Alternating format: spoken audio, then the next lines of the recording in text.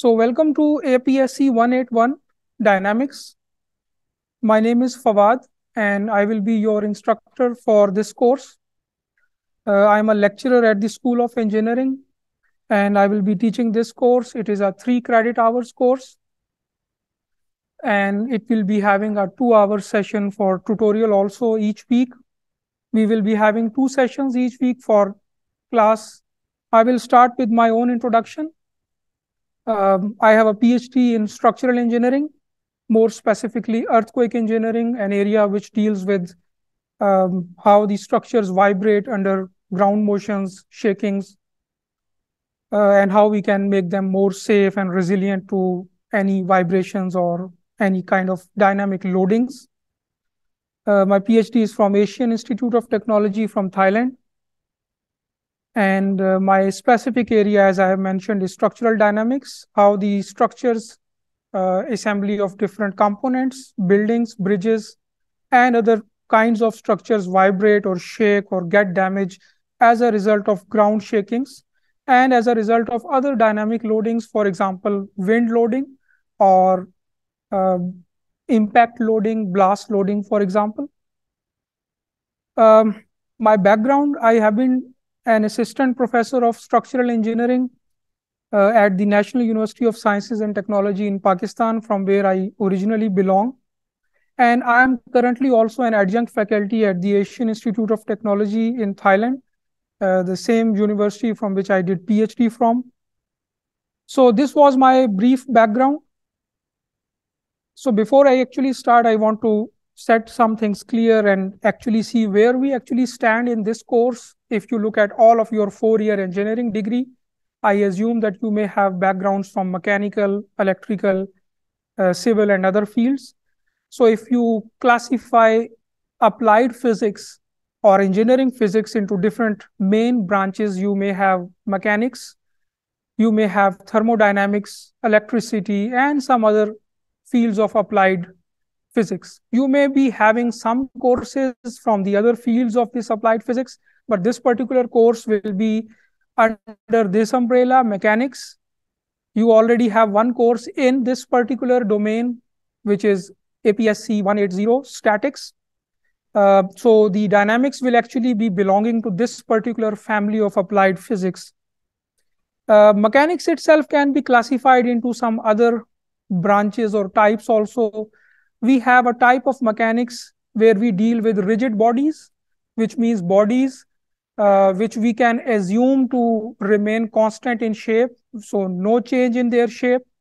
We have a deformable body or flexible body mechanics, the mechanics of bodies which actually have some deformations under applied loadings, and we sometimes calculate or interested in calculating those deformations. We also have a branch of mechanics related to the statics and dynamics of fluids. So we call that fluid mechanics.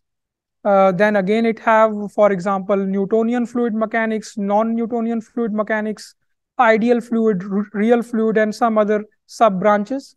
We also have quantum mechanics and relativistic mechanics, an area which we may not touch in this particular course, but you might be having some of the topics or courses related to that, depending upon your undergraduate degree. So we will be dealing mostly with rigid body mechanics and deformable body mechanics. This is an assumption we have to make while studying mechanics of an object, whether it is a rigid body or a deformable body. If we are interested in calculating, for example, internal stresses produced in an object because of an applied loading, we should consider that as an flexible body or deformable body. However, if we are only interested in what path it will follow under an applied loading, what will be the velocity or acceleration of that object, we can assume for the purpose of calculations that the body is rigid, which means its shape will be constant. So it depends on what is being studied about the assumption whether the body we are studying is rigid or deformable.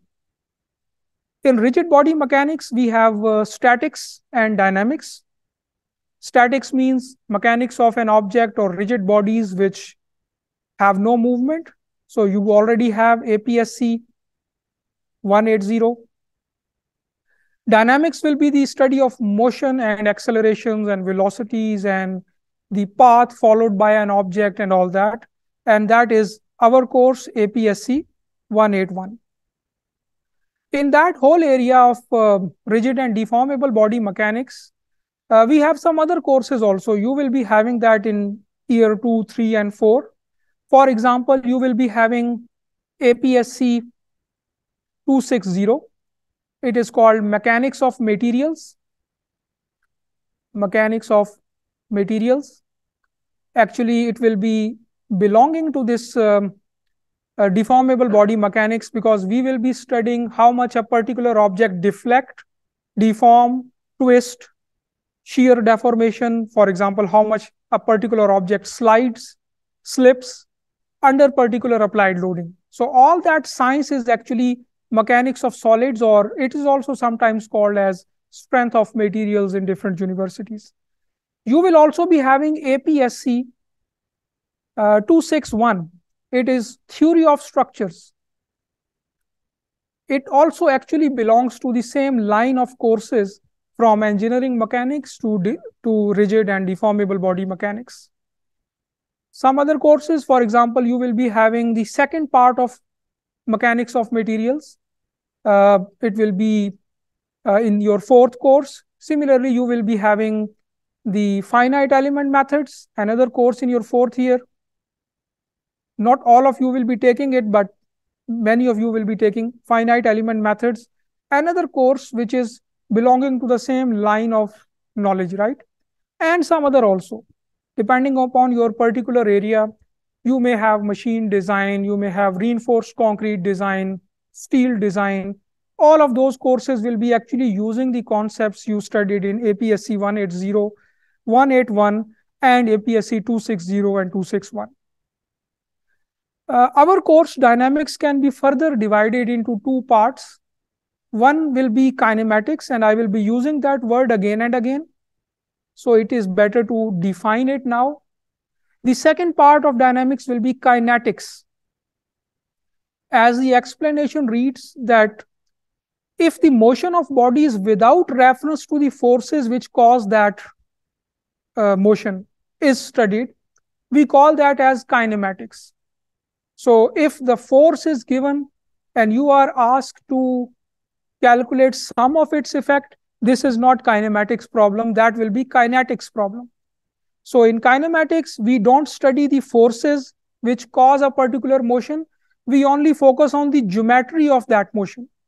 For example, what path a particular object follows and what will be the velocity and acceleration at different points in that path for that object.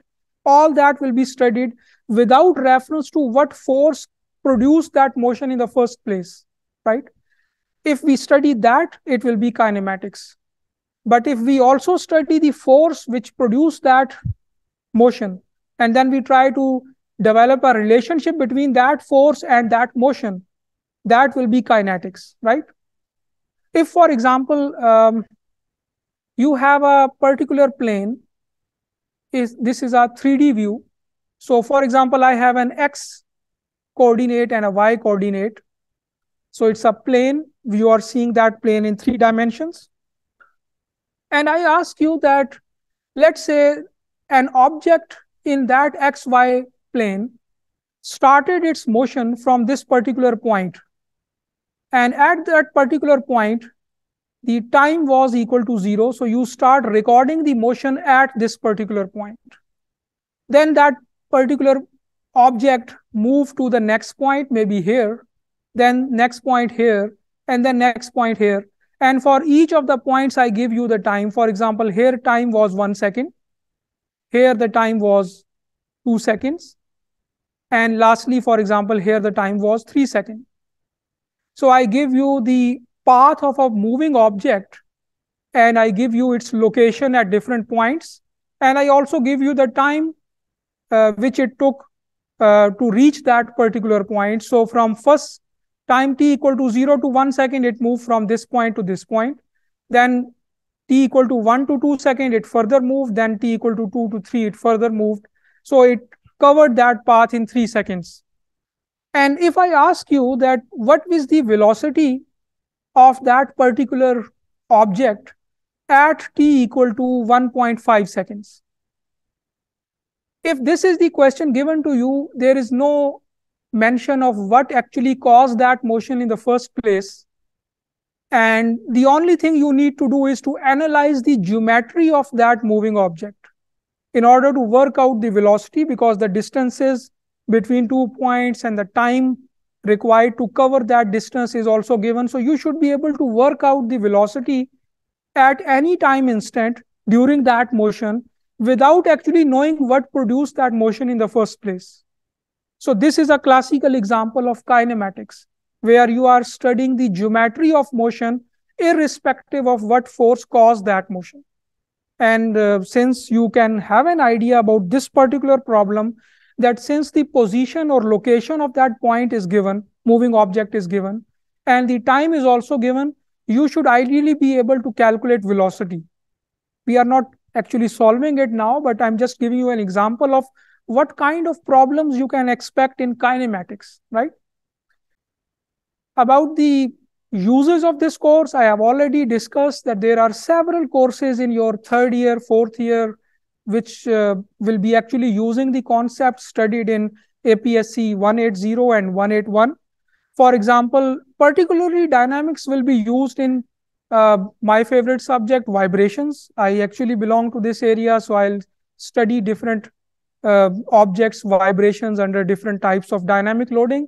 By dynamic loading, I mean a loading which is fluctuating in time, right?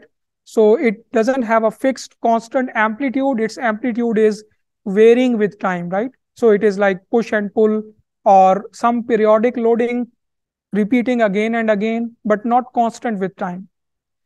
Electrical engineers and mechanical engineers will have courses in controls, then robotics also. It has application in astrodynamics, satellite mechanics, machine dynamics for mechanical engineers, and so on. So this list, when I started actually collecting from different textbooks, was so long that I just decided to use some major heads and then leave that all for you. Similarly, the other part in the same knowledge domain, which is mechanics of deformable bodies, will also have certain applications, and I have discussed that some of them belong to civil engineering. For example, steel and concrete design, soil and rock mechanics, geotechnical engineering, structural analysis and finite element analysis studied by both civil and mechanical engineers, machine design, aerospace. Each of them is a separate whole ocean of knowledge which you can go into later.